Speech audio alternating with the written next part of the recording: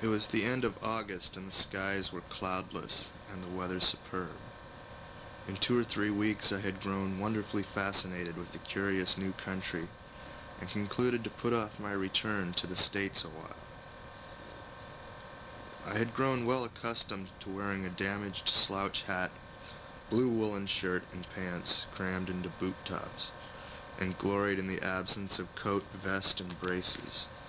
I felt rowdyish and bully, as the historian Josephus phrases it in his fine chapter upon the destruction of the temple. It seemed to me that nothing could be so fine and so romantic. I had become an officer of the government, but that was for mere sublimity. The office was a unique sinecure. I had nothing to do and no salary. I was private secretary to His Majesty the Secretary, and there was not yet writing enough for two of us. So Johnny K. and I devoted our time to amusement. He was the young son of an Ohio nabob, and was out there for recreation. He got it. We had heard a world of talk about the marvelous beauty of Lake Tahoe, and finally curiosity drove us thither to see it. 3 or 4 members of the brigade had been there and located some timberlands on its shores, and stored up a quantity of provisions in their camp. We strapped a couple of blankets on our shoulders and took an axe apiece and started, for we intended to take a wood ranch or so ourselves, and become wealthy.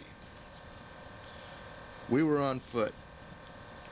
The reader will find it advantageous to go horseback.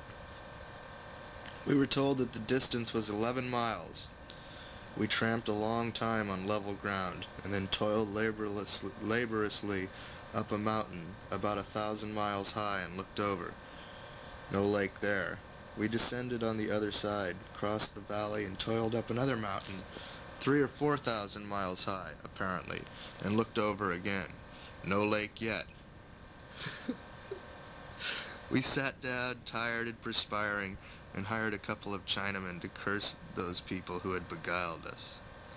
Thus refreshed, we presently resumed the march with renewed vigor and determination. We plodded on, 2 or 3 hours longer, and at last the lake burst upon us, a noble sheet of blue water lifted 6,300 feet above the level of the sea, and walled in by a rim of snow-clad mountain peaks that towered aloft full 3,000 feet higher still. It was a vast oval, and one would have to use up 80 or 100 good miles in traveling around it. As it lay there with the shadows of the mountains brilliantly photographed upon its still surface, I thought it must surely be the fairest picture the whole earth affords. We found the small skiff belonging to the brigade boys, and without loss of time set out across a deep bend of the lake toward the landmarks that signified the locality of the camp. I got Johnny to row, not because I mind exertion myself, but because it makes me sick to ride backwards when I am at work.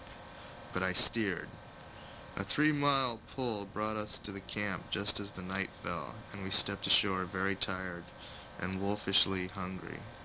In a cache among the rocks we found the provisions and the cooking utensils, and then, all fatigued as I was, I sat down on a boulder and superintended while Johnny gathered wood and cooked supper. Many a man who had gone through what I had would have wanted to rest. It was a delicious supper. Hot bread, fried bacon, and black coffee. It was a delicious solitude we were in, too. 3 miles away was a sawmill and some workmen, but there were not 15 other human beings throughout the wide circumference of the lake. As the darkness closed down and the stars came out and spangled the great mirror with jewels, we smoked meditatively in the solemn hush and forgot our troubles and our pains. In due time we spread our blankets in the warm sand between 2 large boulders and soon fell asleep, careless of the procession of ants that passed in through rents in our clothing and explored our persons. Nothing could disturb the sleep that fettered us, for it had been fairly earned, and if our consciences had any sins on them, they had to adjourn court for the night anyway. The wind rose just as we were losing consciousness, and we were lulled to sleep by the beating of the surf upon the shore. It is always very cold on that lake shore in the night, but we had plenty of blankets and were warm enough. We never moved a muscle all night, but waked up early dawn in the original positions and got up at once, thoroughly refreshed, free from soreness, and brimful of friskiness. There is no end of wholesome medicine in such an experience. That morning we could have whipped 10 such people as we were the day before, sick ones at any rate. But the world is slow, and people will go to water cures and movement cures and to foreign lands for help. 3 months of camp life on Lake Tahoe would restore an Egyptian mummy to his pristine vigor and give him an appetite like an alligator. I do not mean the oldest and driest mummies, of course, but the fresher ones. The air up there, the clouds, is very pure and fine, bracing and delicious. And why shouldn't it be? It is the same the angels breathe. I think that hardly any amount of fatigue can be gathered together that a man cannot sleep off in one night on the sand by its side. Not under a roof, but under the sky. It seldom or never rains there in the summertime. I know a man who went there to die, but he made a failure of it. He was a skeleton when he came and could barely stand. He had no appetite and did nothing but read tracts and reflect on the future. 3 months later he was sleeping out of doors regularly, eating all he could hold 3 times a day, and chasing game over mountains 3,000 feet high for recreation. And he was a skeleton no longer, but weighed part of a ton. This is no fancy sketch, but the truth. His disease was consumption.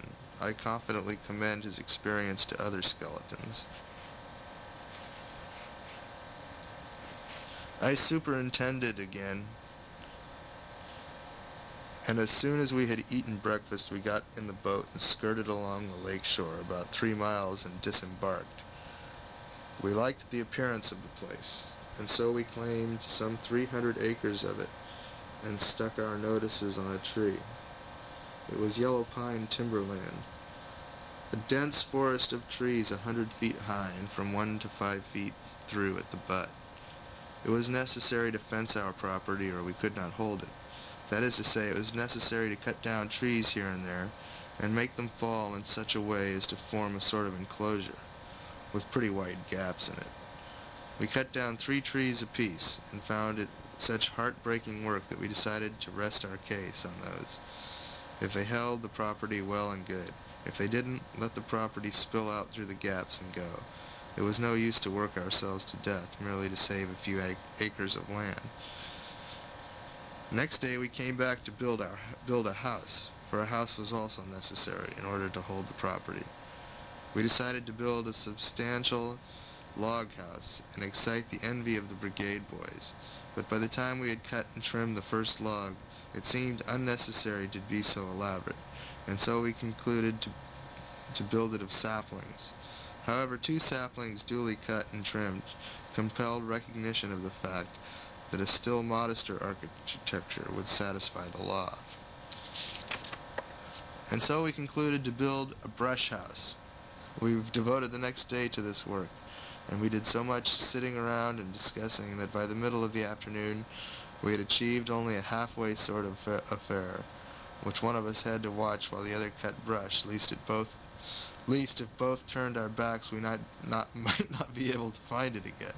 It had such a strong family resemblance to the surrounding vegetation. But we were satisfied with it. We were landowners now, duly seized and possessed, and within the protection of the law. Therefore we decided to take up our residence on our own domain and enjoy that large sense of independence which only such an experience can bring. Late the next afternoon, after a good long rest, We sailed away from the brigade camp with all the provisions and cooking utensils we could carry off. Borrow is the more accurate word. That just as the night was falling, we beached the boat at our own landing. Chapter 23. A Happy Life. Lake Tahoe and its moods. Transparency of the waters.